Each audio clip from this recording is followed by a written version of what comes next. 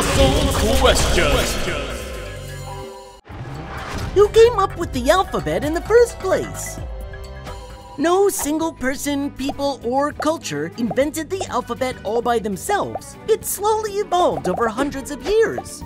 In order to understand, we have to go back more than 5,000 years to Egypt.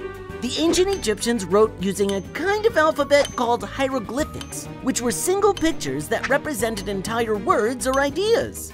This meant that the Egyptians had thousands of different hieroglyphs representing all sorts of things. As you might imagine, it wasn't easy for people to memorize all those unique symbols, so only the most wealthy and influential people in society had the money, time, or energy needed to learn them.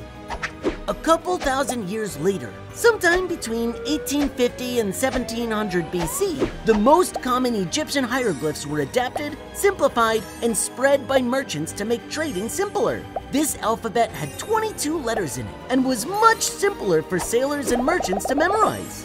This alphabet, also called abjad, is the foundation for most of our modern alphabets. By 800 BC, the abjad system had spread to Greece, where it was refined and adjusted to serve the Greek language. This was the first alphabet to call each symbol a letter and represented a specific sound. That meant, for the first time, someone could read and write the language without any confusion as to how it's supposed to sound. At first, Greek was written right to left, then serpentine style, right to left, then left to right, back and forth. Finally, around 500 BC, it changed to the pattern we mostly use now, left to right. This Greek alphabet is the foundation for most of our alphabets today, including Latin, which led to English, Spanish, and French, and Cyrillic, which led to modern Russian. Who invented school? It's probably no surprise to learn that schools are nothing new. The oldest known schools date back thousands of years to ancient cultures like China, Greece, and India. But even before that, people still needed to teach their kids about the world. Ancient man taught their young very much the same way that animals do, by elders teaching youngsters how to survive. But as time passed and society grew more complex, people saw the need for education centers, where a few well-trained adults could teach a group of kids all kinds of info, maybe even things their parents didn't know. Schools got better, but didn't change much over the next 1,000 years or so, until around the late 1600s. This was the beginning of a period called the Age of Enlightenment, when people started stressing the importance of discovery and education. These Enlightenment ideas were super popular in the original 13 colonies, and in 1647, Massachusetts became the first colony to require that towns set up a school for their kids. But most of the credit for our modern American school life is given to a guy named Horace Mann. He was the Secretary of Education in Massachusetts in the early 1800s. Horace traveled to a place called Prussia, which is part of modern-day Germany. While there, he was impressed by the Prussian education system, which had professional teachers, funding to build state-of-the-art schools, and common subjects taught all across the country. Their system was much more efficient, so Horace decided to use it in Massachusetts. And before long, tons of other states started using the Prussian system too. More states started to require school attendance, and by 1918, our modern public school system was in place across the country. So next time you need to take a test, remember to thank Horace Mann. Do you actually have a permanent record? The threat of a permanent record that documents every misdeed you ever did is enough to scare any student. Will every teacher I ever have get a copy and read it over? Will it affect college? Jobs? Ready for the good news? No, it won't. According to the US Department of Education, records do technically exist for every student, but they're nothing like we picture them. These records are really just chock full of super boring info, forms, and documents. Things like contact info, address, health records, blah blah blah blah. In other words, there's definitely plenty of information about you, but there's also not just a list of all the bad things you've done. So now we've established that there are, in fact, records, but how permanent are they? Well, not permanent at all. By law, schools aren't required to keep a student's records after they graduate. Some states tell schools to keep them for a certain amount of time, but ultimately they all get destroyed to make space for new records. So, if you ever pranked a teacher in first grade and are worried it'll haunt you for the rest of your life, don't worry, the evidence will be shredded. Who's the cruel person who invented homework? In the past, getting an education was nothing like we picture it today. No chalkboards, no recess, no assemblies or pizza parties. Even no schoolhouses. That's right. For most of history, children would receive their schooling at home, and only the rich and powerful could afford to educate their kids. That's because most families were way too busy farming, working, and just trying to get by, and the kids needed to help.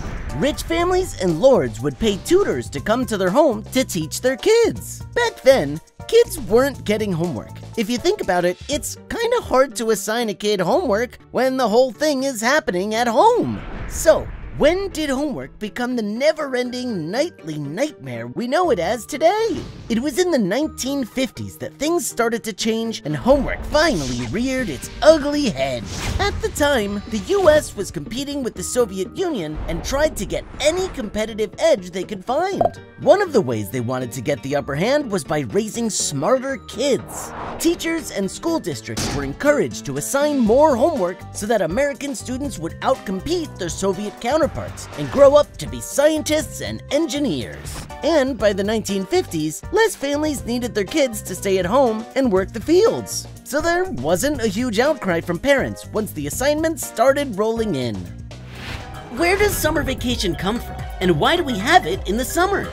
Some people think that in the 1800s, schools started closing for the summer so that kids would have time to work on their family's farm. It sounds like a logical reason, but it's actually not true. In reality, we can thank sweaty city kids for our summer vacation. In the mid-1800s, American cities grew bigger and bigger as more and more people flocked to them. All those people, buildings, and concrete raised the temperature, which made cities unbearably hot. The heat led many wealthy families to escape the city and spend their summers in the cooler countryside. It might be hard to believe today, but school attendance was optional in those days, so many city classrooms would be almost empty in the summer. As school attendance in the summertime began to dwindle, some politicians argued that kids should get the summer off anyway. At the time, most people believed that the brain was a muscle, and if it was used too much, you could injure it like any other muscle. This was not true, but it did help convince people that kids should have time off to relax from the stress of school. By 1900, most urban schools around the country were taking the summer off, and rural schools eventually followed suit. So, this summer, while you're building sandcastles at the beach, you can thank your heroic great-great-great-grandparents for skipping school so much they literally had to give us the whole summer off. Who actually invented the two magical days we call the weekend? We might take our weekends for granted these days, but did you know they've been around for less than 100 years? That's right, it wasn't until the late 1800s that the idea of a two-day weekend was first considered. This was during a period known as the Industrial Revolution, when jobs started shifting away from traditional farming and agricultural work and towards jobs in large factories. Many workers were unhappy with their new jobs since the factories had them working long hours every day, and sometimes even forced them to work 7 days a week. As more and more workers complained about the terrible conditions, organized labor strikes formed across the US. But it wasn't just strikes that led to the invention of the weekend.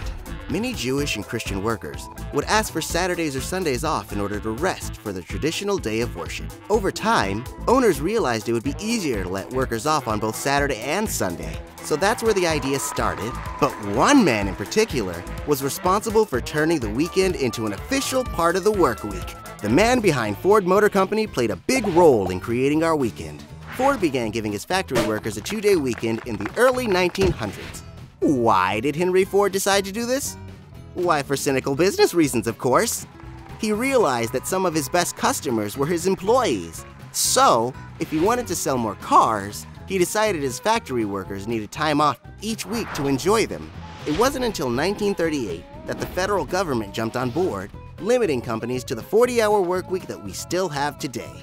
So, the next time you're lounging on the weekend, you can thank labor unions, religion, and Henry Ford for understanding that everyone's happier if people have a couple of days off each week to buy things and enjoy life.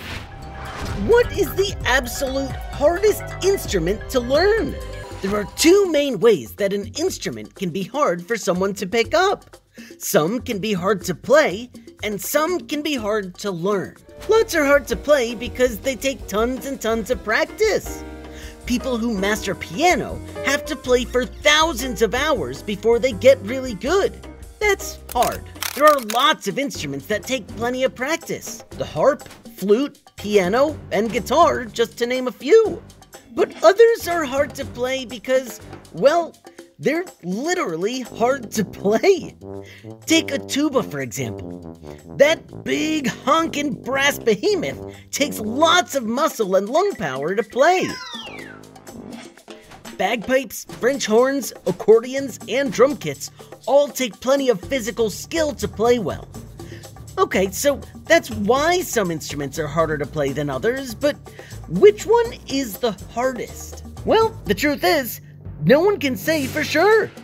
Some think the mighty bagpipes are the hardest, while others say the little piccolo. Some say the French horn, and others point to the giant drum kit.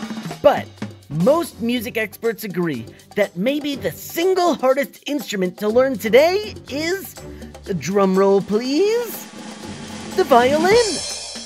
What makes the violin so hard to play? Well, lots of things.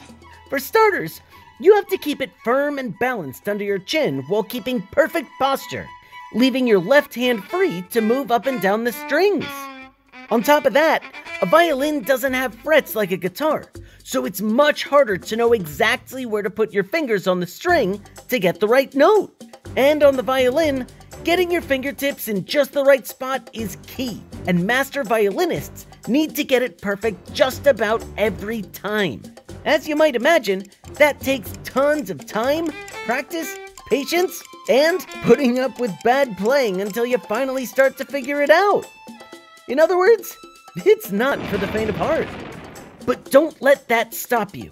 It might be hard, it might be frustrating at first, but if you put in enough effort and make sure to practice, anyone can learn how to play any of the hardest instruments out there, even the violin.